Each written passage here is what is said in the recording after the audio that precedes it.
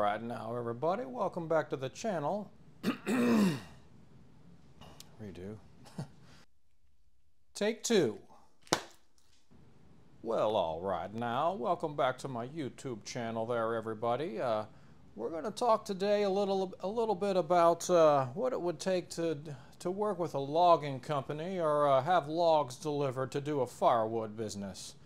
So stick with me because we're going to kind of ramble all over the place a little bit here, but I was thinking the other day about my business and the way that I sell and the way that I process firewood, and I realized that this year I've only come across one load of cherry from the tree service, and I did have another cherry tree that fell down that I processed. So I got a little bit of cherry.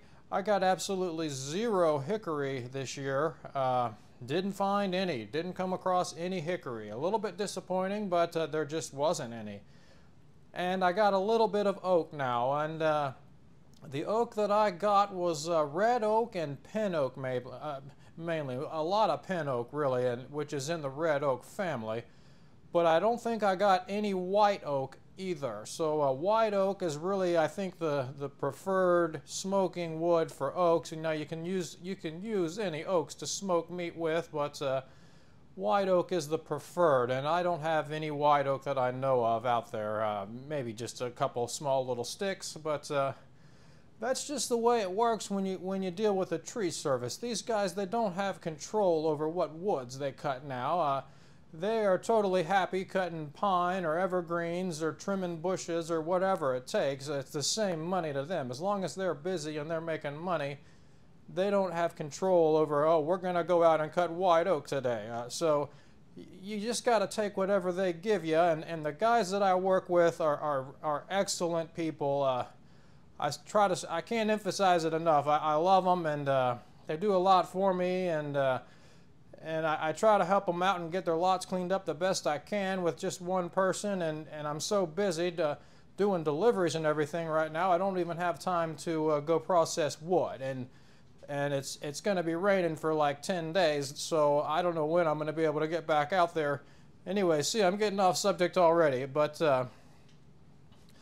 the point of my story is I was looking at getting, like, just thinking, like, what if I wanted to try to pick up some restaurants there and stay busy during the summer and grow my business and get more continuity going with staying busy all year and that type of thing. Well, a restaurant is going to want a lot of wood, and it's going to have to be homogeneous wood, the same kind of wood. They're going to need like a quart a month or so of just oak or just hickory or just cherry. And you got to be able to meet those needs, right? So if you're working with a tree service and the wood comes trickling in every day, little by little, as they do their jobs, and you know, some weeks there's not even any wood because they're doing trimming or evergreens or landscaping or whatever else they do now. So you don't really have control over that. You can't get enough. You can't get a quart of hickory every month and do 10 restaurants all over town and have 10 cords of hickory. So if you follow Firewood and you watch other businesses and things, you know that you're going to have to buy logs to do that. If you wanted to step your business up and work with restaurants and have that kind of, like I said, homogeneous is the word, homogeneous trees or logs, you're going to have to buy them. Now that costs money.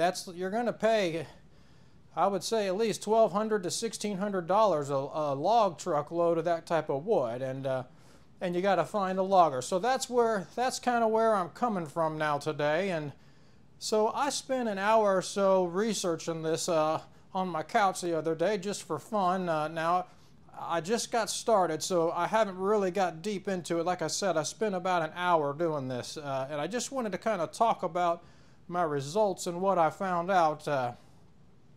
As you may know from the channel name, KentuckyKoozie, I'm located in the great state of Kentucky out here, and we are kind of like in the hardwood belt capital area of the country. I mean, we're right in the middle, so it's warm. We're called the gateway to the South, so it's warm enough that we can have some of the pines and things that are around. that you see down in South Carolina, and I was from South Carolina, so that's why I say that. Down there around the coast, there's pine trees everywhere. But so, I mean, we got a mix. We got a mix of the southern trees, and then we have a mix of the northern trees coming down. So we've got the northern red oaks, we've got the pin oaks, we've got red oaks, we've got everything here. Hickories, Osage orange, we have it all here. So I thought, surely there's some good logging companies around, and when you really get to thinking about it, I never see log trucks out on the roads. I'm in the Louisville area here in Kentucky, and I can't tell you the last time I've seen a log truck with like a hydraulic grapple on it. I don't think I have ever seen one in Kentucky, which it kind of blows my mind because they're just not out there. The last load of logs that I saw, if you look in my videos now, when I bought that utility trailer, there's a little small log truck when I'm driving to pick that trailer up on the road that I filmed, and it doesn't even have a sign on the door or anything. It was probably just some smaller independent boutique sawmill guy or something that was picking up some logs, because it doesn't have a grapple on it, nothing. So he's going to have to drive that little log truck somewhere and unload it with some forks or something, but that's the only log truck I can remember even seeing in the Louisville area, right? So I signed onto my computer and started looking around, and there really isn't any logging companies anywhere that I could find. There may have been one or two, but they were over 50 miles away, and they're way out, like in between the cities and the wilderness. They're not located centrally around the city and go out and find wood. They're out there, I guess, where the wood is, and they're hard to find. But when I searched logging companies now, I found predominantly sawmills. So I started looking around at the sawmills just to see what kind of wood they had and everything, and some of them it'll say like logs, and I thought maybe they offered like log delivery or whatever, but when you click on logs, they're talking about buying logs. I was saying, was you buying or was you selling? Well, they are buying. You want to click on logs, and then it says, we'll buy your logs if you have storm damage or whatever. Give us a call. We'll send a timber expert out there and buy your logs up. Well, that's the opposite of what I was looking to do, so that isn't going to work. But now, one of these sawmills I wanted to get into, they have an option where they have all their cut-offs and junk wood and slab wood and everything. They just take all that junk and they throw it in a pile there. Well, they sell that stuff for firewood, and if you read the description, it says for campfires and fire pit wood. It doesn't say, they don't even say fireplace, and there's a reason for that. The reason that they say that is because that wood is not seasoned wood. It's rough cut lumber right off of logs that they brought in from timber truck, timber, a logging company or whatever. They go out and pick up a log, and you saw it, and then you dry it later. So they take all the scrap junk off of those sawmill logs and throw it in the pile, right? So it's not seasoned wood, it's green wood, but they sell it for what they say $20 a scoop there now. And I was just kind of thinking, would that be worth it for me to drive? It's about 35 miles away, or it's a good 40-minute ride each way to pick this stuff up. If I needed wood sometime and I just wanted to buy some wood, I could pay the money and get a couple truckloads of wood and take my trailer out there and then resell that wood and mark it up and make money, right? Well, that was my idea, but when it comes down to it, I don't think it's even worth doing that. And I don't want to talk bad, because that's a great deal. If you live right around a sawmill like that, and you got 5 miles, 10 miles, and you got a pickup truck or a trailer, and you're doing campfires and bonfires, I mean, if you fall into that Venn diagram of the people, am I close? Do I have a pickup truck? Do I burn campfires and bonfires? If you're in the center of that diagram there, then that's right for you. It would be a good deal to drive up there and pay 20 bucks and get a truckload of scrap junk wood and burn it in your bonfires. But what I'm finding out, though, for me, I just don't think it would work, because it's still green, like I said, and they sell it for $20 a scoop now. So that's something else I wanted to mention. What is a scoop? Because that varies very vastly. There's a vast difference scoops out there, and if you got a skid steer, those scoops on a skid steer range from half a yard all the way up to maybe 2 or 3 cubic yards if they got a really big one. If you got a big front end loader, I don't know, you might have like a 3 cubic yard scoop on that or something there, but the best I could probably guess is that it's going to take at least 2 scoops to make 1 rick of firewood, which is 1/3 of a cord. So that's 64 cubic feet. I mean, I think there's 27 cubic feet and 1 cubic yard. So those scoops are done in cubic yards usually. It's like a 3-yard scoop or something, so there's 27 cubic feet in 1 cubic yard. And it's gonna and there's 64 cubic feet in a half of a cord. So I don't know. It's tough to say. That's what I'm saying. You don't know the size of the scoop, and you don't know what you're getting there. But I'm gonna go out on a limb and say it's gonna take at least 2 scoops to make a rick of firewood, which would be $40, right? Well, I was gonna call them on the phone live with you guys and just put them on speaker and talk to them and just ask them. I haven't even done that yet. I didn't call them on my own, but I'm a little bit leery of calling a business and not giving them consent to record the conversation and then put it on YouTube and monetize it, especially if they're saying business names and that type of thing. I'm not a patent, copyright, trademark attorney and that type of thing, and this stuff gets all crazy, the laws. For example, in the states of Pennsylvania and California, it's what's called a 2-party consent rule. So if you're going to record somebody's phone conversations now, both parties have to give consent. And I don't know if that can be oral consent in the recording or if you have to actually have it on paper and have it written down there and get written permission to record the conversation.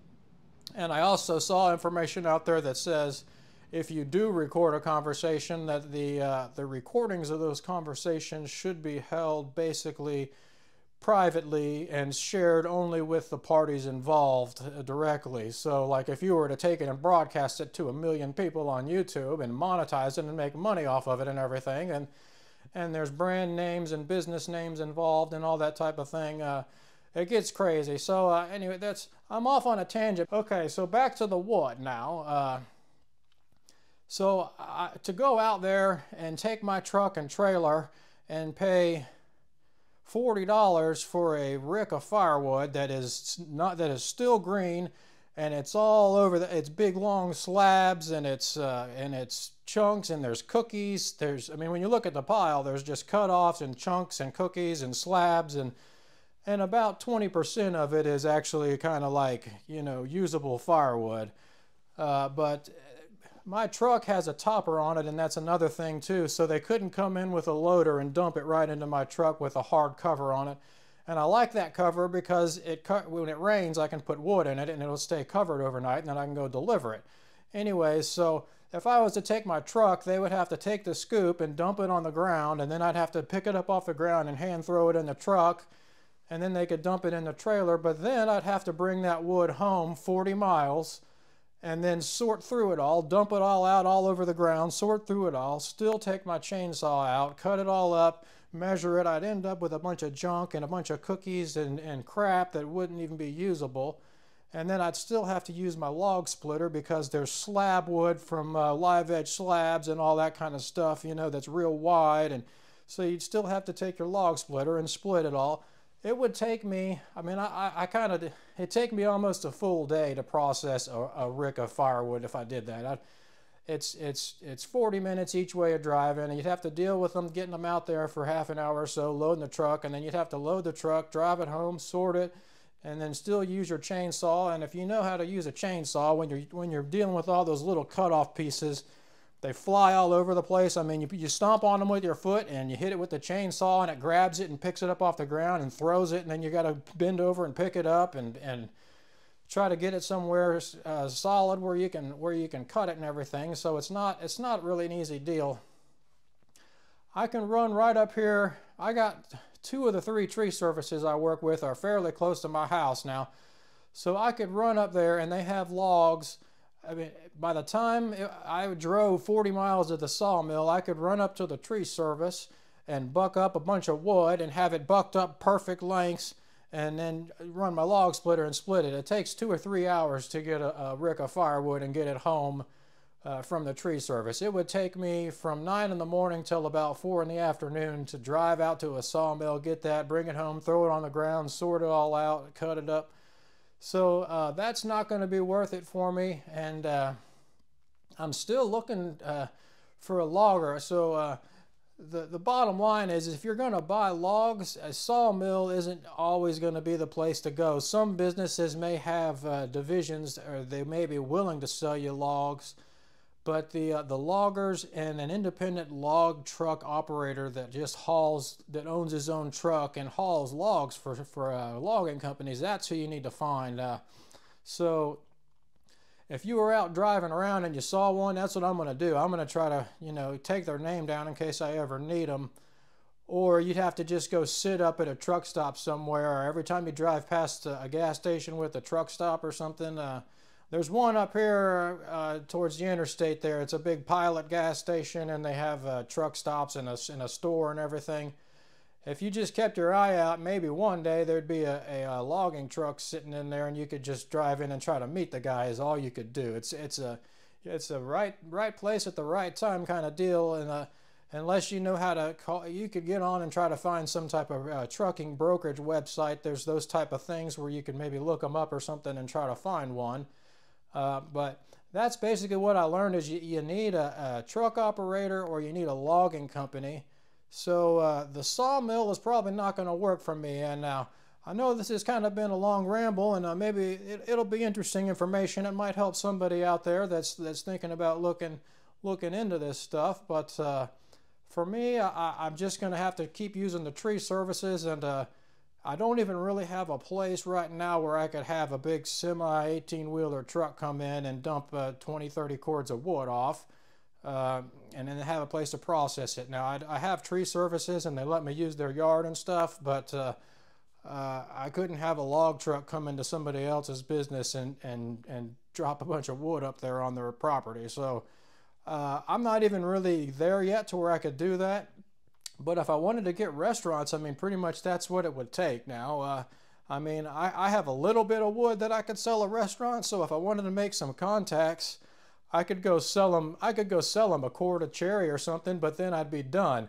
And that's the thing, is all the wood that I have is going to sell this year. I mean, I sell it to retail people, so it's just kind of not really worth it for me. I mean, I have cherry, and it's all going to sell regardless. So if I went up and got a restaurant, I could go dump it on them real quick and be done, but then they'd be calling me back, and I won't have anything for a long time, and I don't even know when I'll have it. So, all right, well, thanks for joining me, everybody. I think I covered basically most of what I wanted to cover. I just kind of wanted to talk about this situation and let you know what I found out in my market.